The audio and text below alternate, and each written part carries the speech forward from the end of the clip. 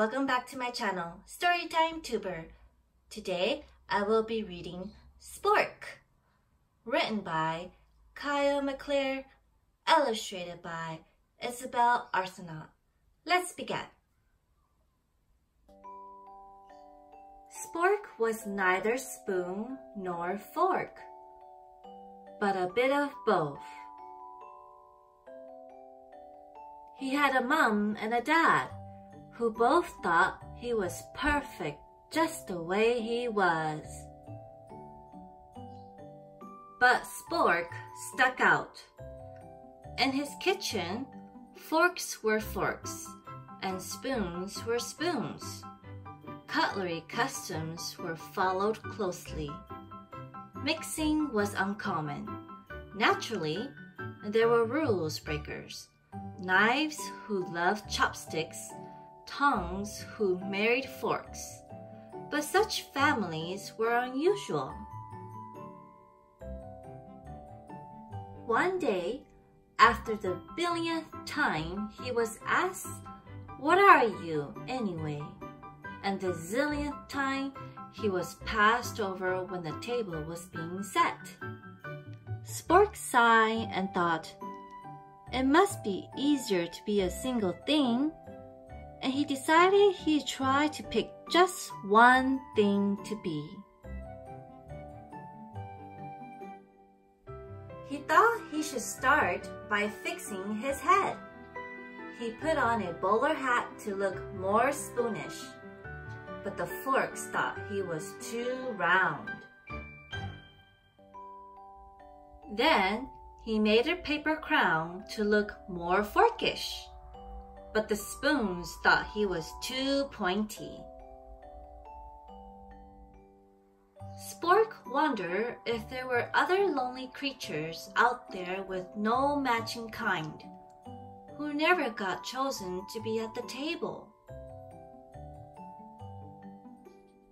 At dinner time, he washed from the drawer while the spoons played pea hockey and skillfully balanced boiled eggs.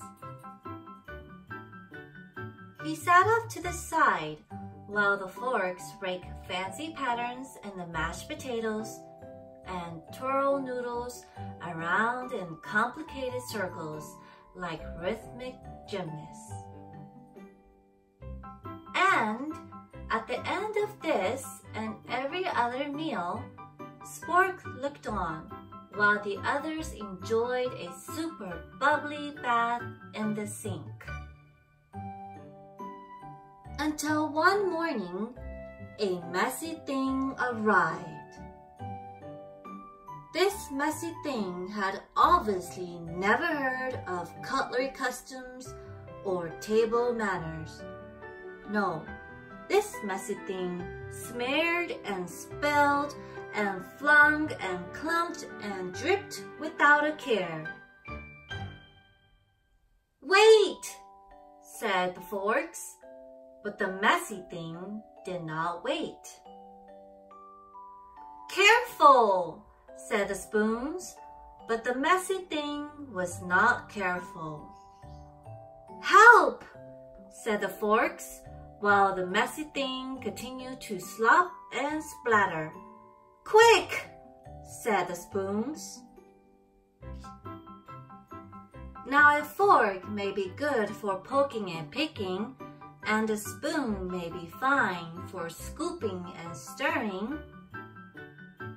But this messy thing, with its slurpy and clumpy, half-finished food bits, needed something else.